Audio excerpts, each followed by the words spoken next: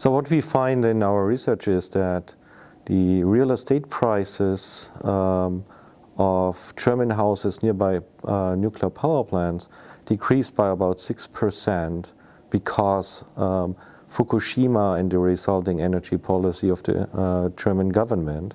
And if you think about that, your house loses wealth overnight of about 6%, that's a huge effect, which affects the people quite a lot.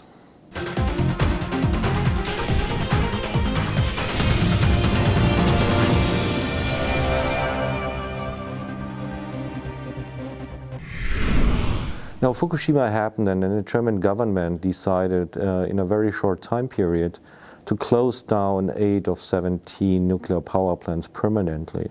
From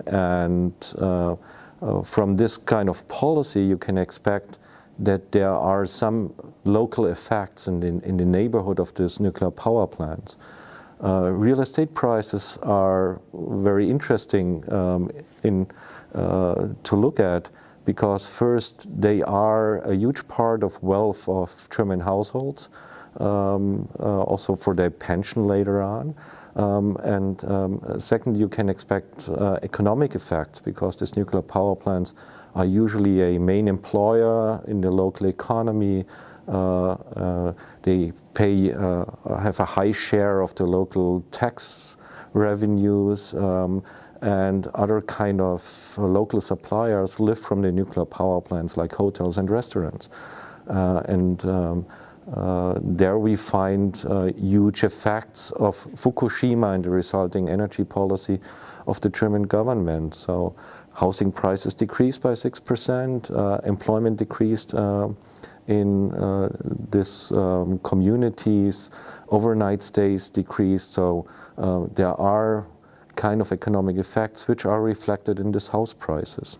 We changed energy policy quite a lot in Germany with a high share of renewable energy, and this has huge effects. For example, we have to build new power lines from northern Germany to southern Germany, and again, these are huge infrastructure projects, which again might have effects on the kind of wealth or the wealth of the local people, and you can already see some resistance of those who are affected. By the way, also the German energy policy also affects the Dutch energy sector because of the fluctuations of the energy, which also affects kind of energy supply in the Netherlands and energy prices at the end in the Netherlands.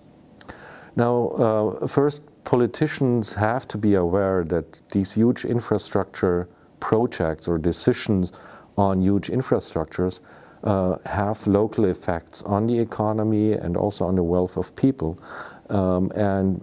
Resistance of people against like new big infrastructure projects, as you can see it, for example, in the resistance of the local population in Stuttgart with the train station, or extensions of airports in Munich and Berlin.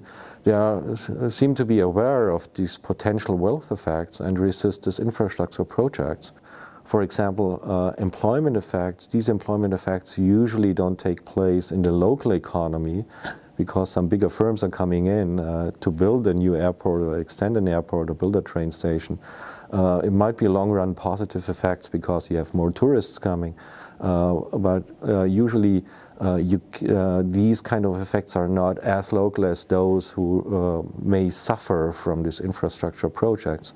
It seems that in some part there might be a compensation necessary because you cannot kind of focus the positive effects on the local economy, which might be negatively affected.